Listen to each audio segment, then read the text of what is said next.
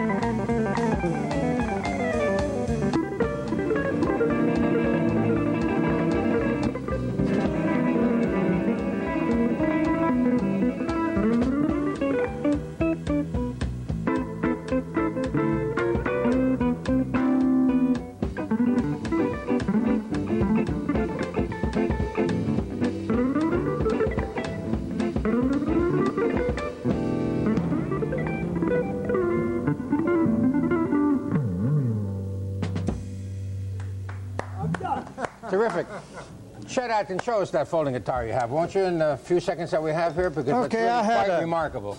I had a lady to come to my office not long ago by the name of Jane Pauley, and I gave her a guitar lesson, and she's the worst student I ever had. But anyway, you ought to hear her on a cello. I was complaining about the airlines because you couldn't carry a guitar on. I mentioned to a guy in Germany, I said, wouldn't it be nice if you could have a guitar that could fold up, put it under the seat, and unfold it? And he said, yeah, I can do it. And I said, yeah, but it wouldn't play in tune. He said, oh, yes, it would. I said, I can do it. And a year later, he brought this back, and as you can see, it's in tune. So, See, it's in tune? I'll take your word for it. you can hear it. You fold it up like that, and like, man, you carry it everywhere you go. Isn't that amazing? And yet when you unfold it again, the strings have not been pulled out of pitch? You put it back, and it's in tune. Of course, it's not near as good as a Gretsch guitar, but it does What all right. kind? Gibson, Oh, Gibson. that's right. You're not allowed to say anything. And as we leave Gretsch and Gibson, we say hello to our new friend, Bob.